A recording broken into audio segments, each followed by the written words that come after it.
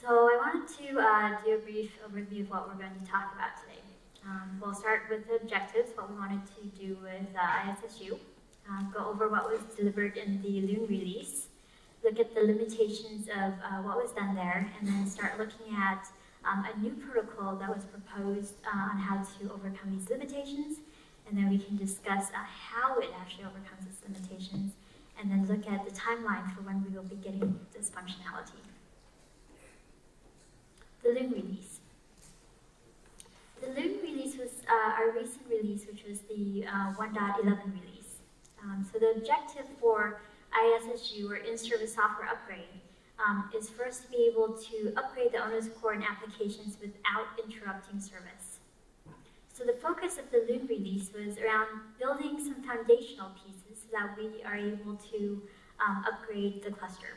Right? So what we want to be able to do is, in order to not impact services, the cluster has to be upgraded in place, which means what we want to do is be able to take down individual nodes, upgrade it, bring it back up, and then have the state be able to, have the nodes be able to communicate each other to preserve consensus.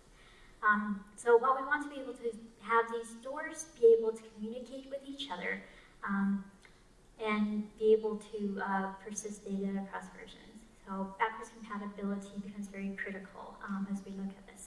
So what was done to support that? So Cryo was updated, so we ended up using a compatible serialization, which was the compatible field serializer.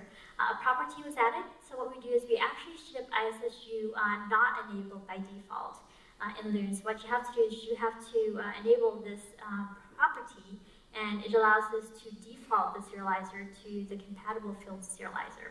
What that means is when you go from one version of the node to another, it's able to actually recognize the names of the fields and be able to allow you to remove and add additional fields as you go from one version to the next. Other things that we did was refactored the primitive storage.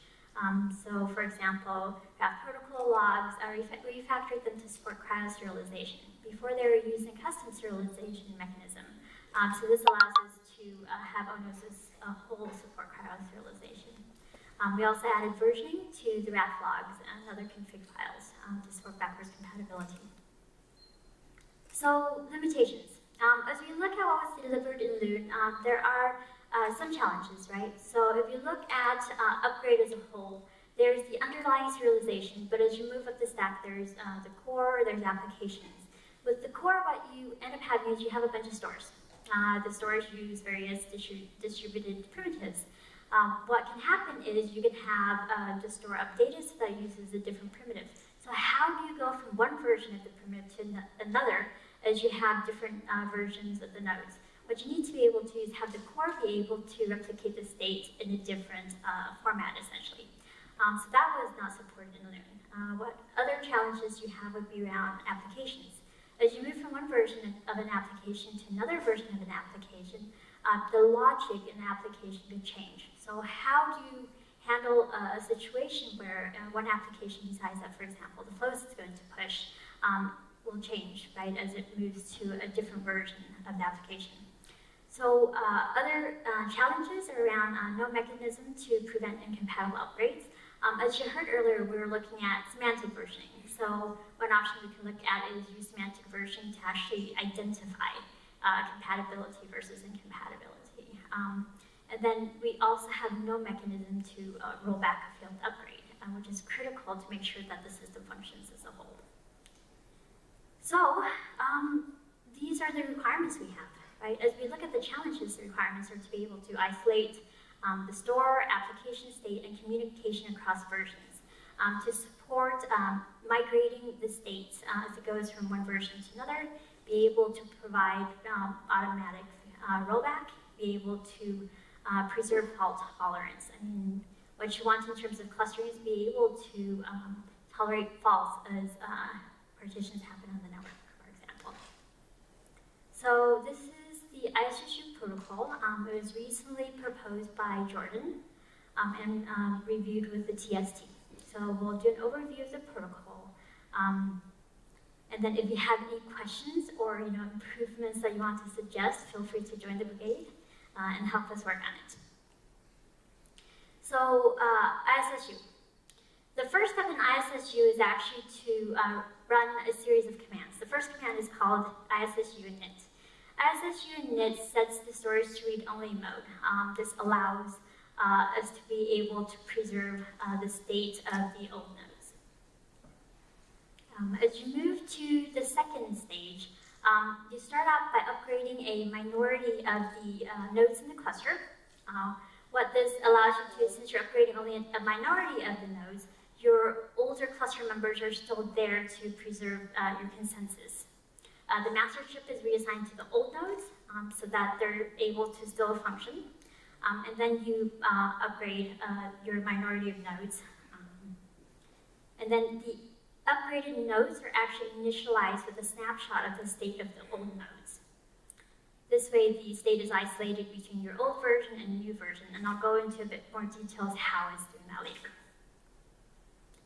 The next step is to run the ISSU upgrade command. This actually switches mastership from the old nodes to the new nodes. This way, now you've got a system set up so that you actually have your devices communicating to the upgraded nodes. And then you verify the upgrades. The proposal at this point is you verify it manually. We're looking at an option of partially automating this in the future to make sure that you can do a fully automated upgrade.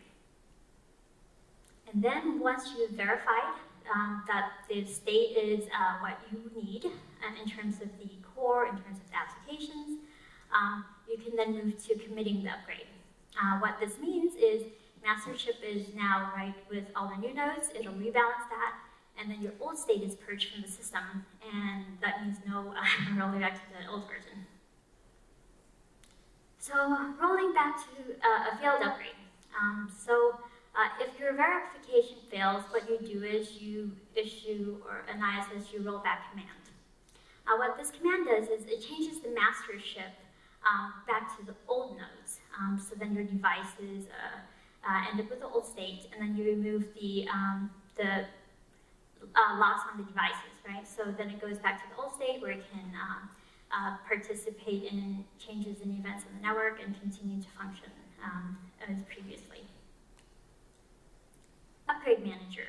The Upgrade Manager is a component that we'll be introducing to the system.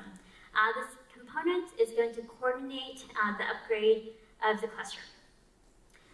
So all the commands that we've talked about before, it'll be available through this component. It's an in-process service that runs locally on each of the nodes, and it uses consistent primitives, and these primitives are actually backed by a partition that spans the cluster. So overcoming limitations. So we've talked about a series of limitations.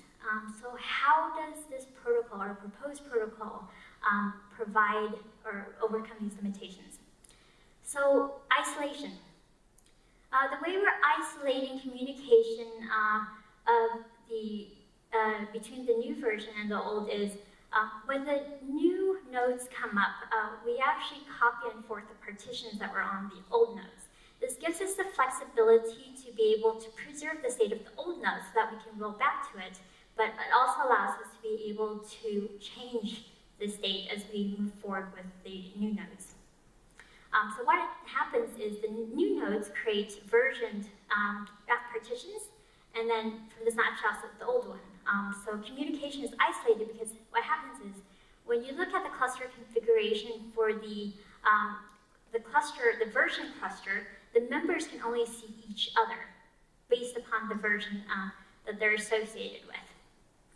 And of course, the read-only mode makes sure that your old cluster, their state is not changed, so you don't have a split brain situation.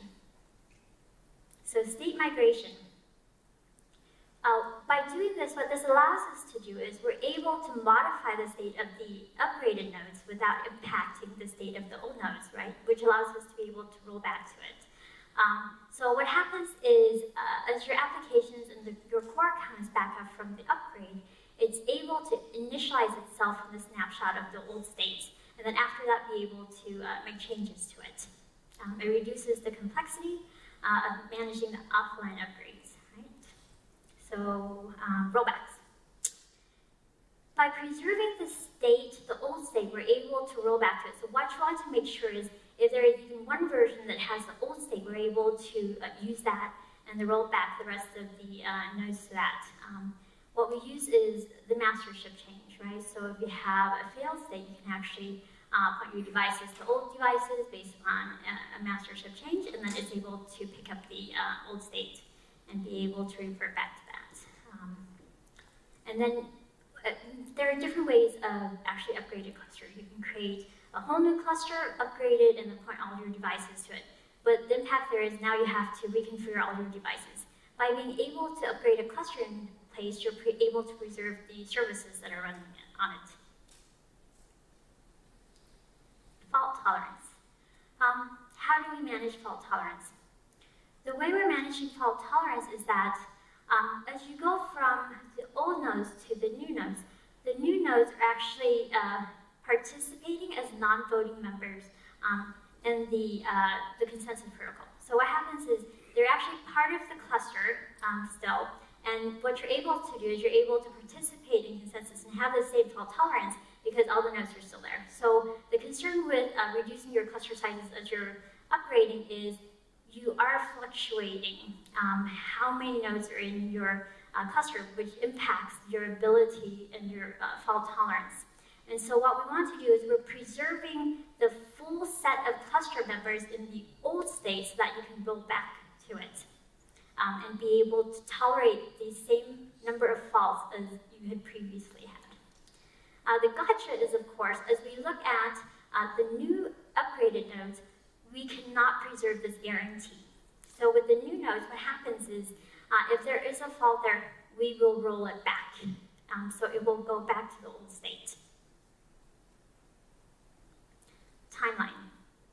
So as we look at this proposal and changes, what we're looking at is in the Loon release, we had talked about what was delivered, and it was the foundational work to enable this to happen. So if you look at the functionality that was in Loon, treat it as experimental. We recently released Loon 1.11.0, 1.11.1. You can actually upgrade between the two with some caveats. You'll need to manually upgrade the applications. There are some state changes there that we're working through as a part of the new protocol. In Magpie, this is our upcoming release. We're going to be working through the new protocol. We're adding the upgrade manager and supporting the commands. We'll support mastership-based upgrades, state isolation. But for fault tolerance, the automated rollbacks, we're going to have to wait until the end release for that. SSU Brigade. So the first meeting is going to be next week, at least it's planned for next week. So if you're interested, please visit the wiki and start participating in the Google group, in the Slack channel, and attend the meetings. It's a very interesting area, especially since it's so critical to deployment. So please contribute. Okay, that's all I've got. Any questions, comments? Thank you. And anyone have any comments about the ISSU feature and how it's going to be implemented? Can you come to the microphone there so we can hear you? Hi. Just a very small thing. You mentioned about mastership for devices.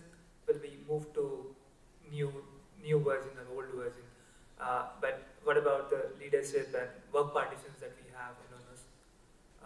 So they will also be moved to the new version of ONOS. Sorry, I didn't catch that. We have mastership for devices, right? And Yes. there's one more thing, like leadership for applications, the work partitions for ONOS. So applications have leader nodes. Applications in ONOS have leader nodes. Right? Leader nodes. Leaders. Based on the store they're using.